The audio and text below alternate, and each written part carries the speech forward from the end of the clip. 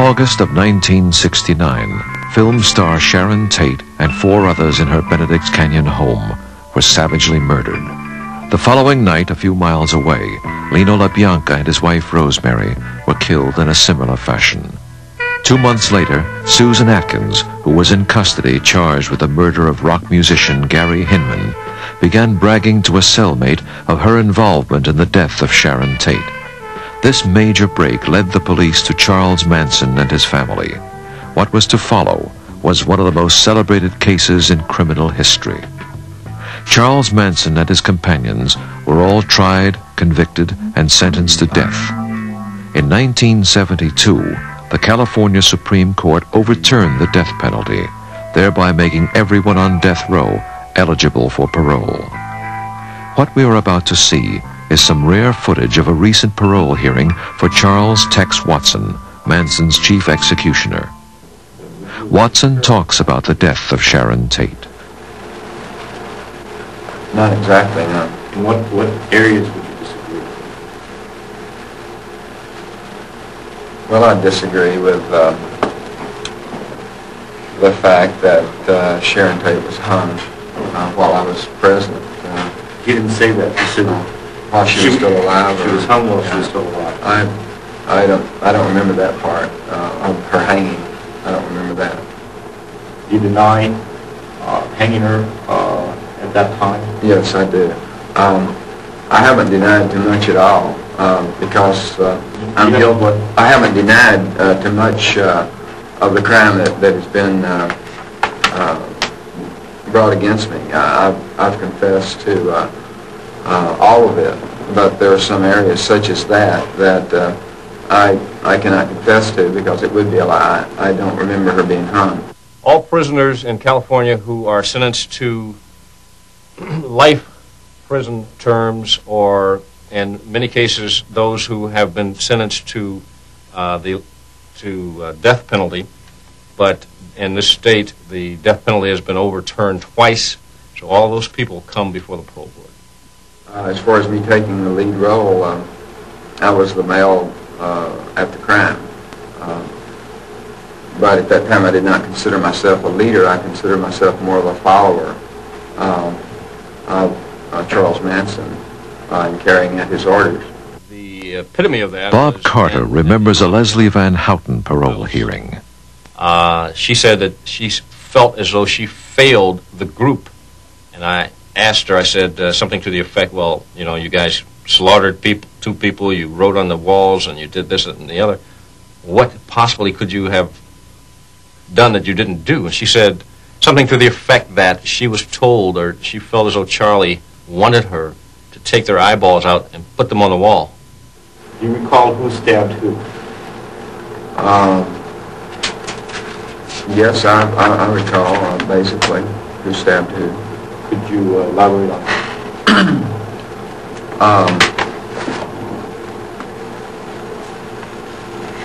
Yes, I could.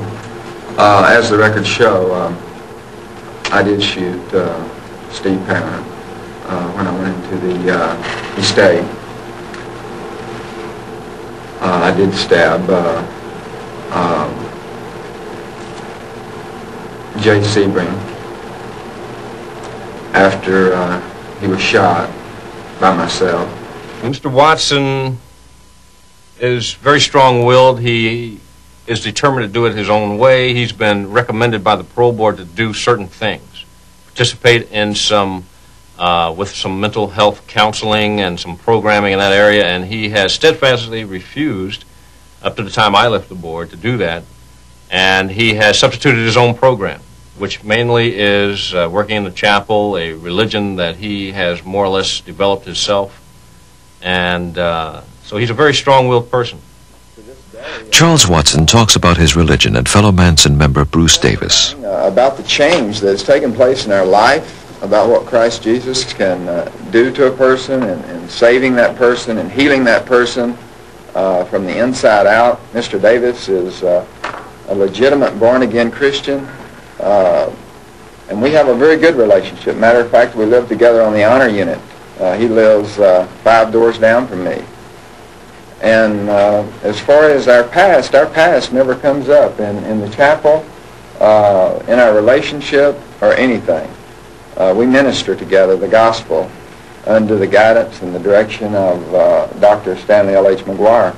During the time I was on the board, I was impressed by the callousness and the inhumanity that people could show to others, also by the repetitive nature of the process of the board.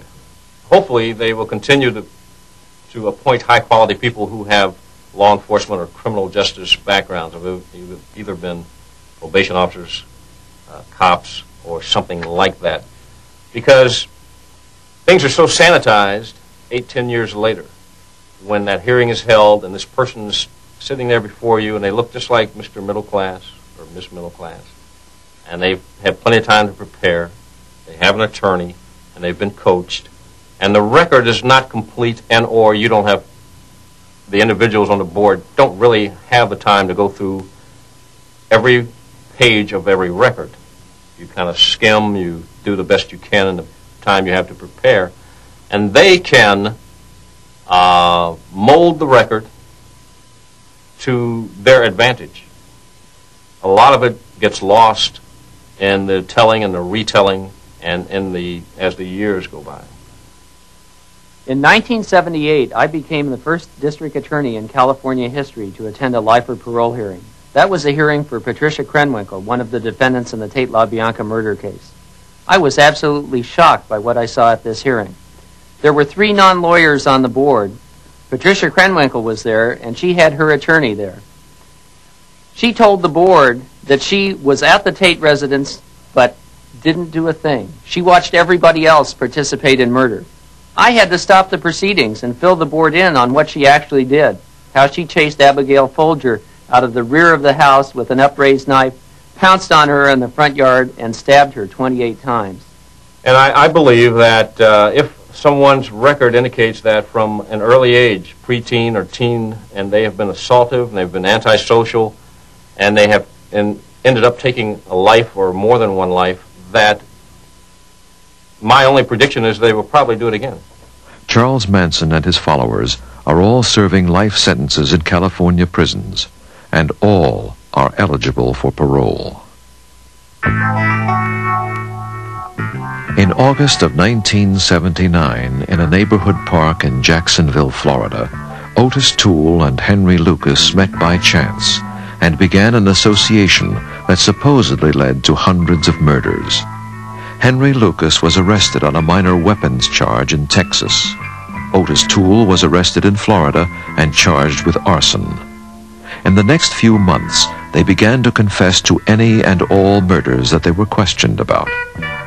Henry Lucas led authorities to numerous graves and freely talked about all the people that he and Otis had murdered.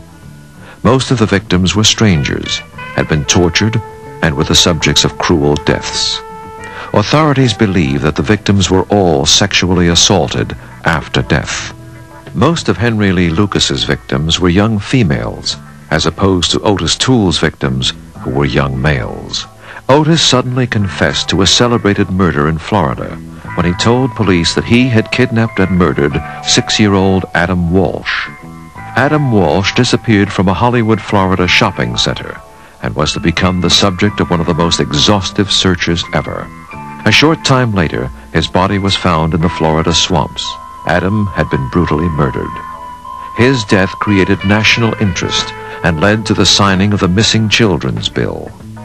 This case was instrumental in the printing of pictures of missing children on milk cartons and shopping bags, and was the subject of 2 major films. Meanwhile, in Texas, Henry Lee Lucas confessed to more murders and led police to more grave sites. However, by this time, the authorities began to suspect that most of the confessions were fabricated.